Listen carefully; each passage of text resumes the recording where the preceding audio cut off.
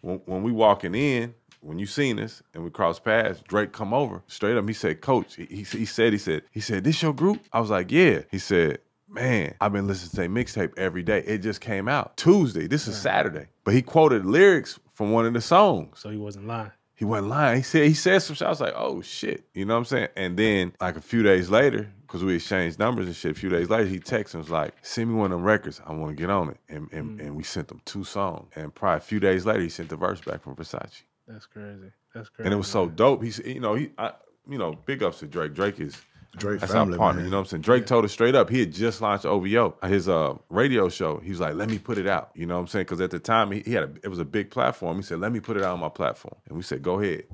And he put it out. And